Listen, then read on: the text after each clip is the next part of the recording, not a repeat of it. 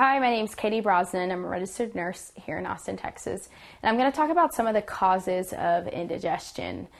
Some of these things can be a congenital defect or something that is caused by a disease process or malformation within the esophagus.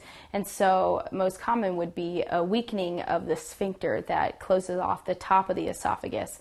And so this is it's not allowing the normal pressure that holds our food and the acid production down in the stomach, but actually allows it back up, and it causes the indigestion and the heartburn.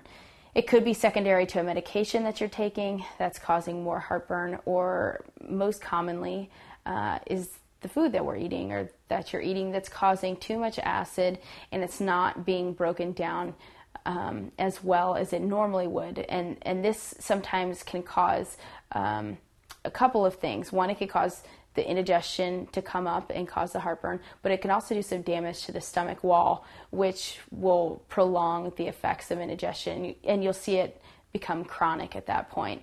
And those are just some of the ways or some of the causes of indigestion.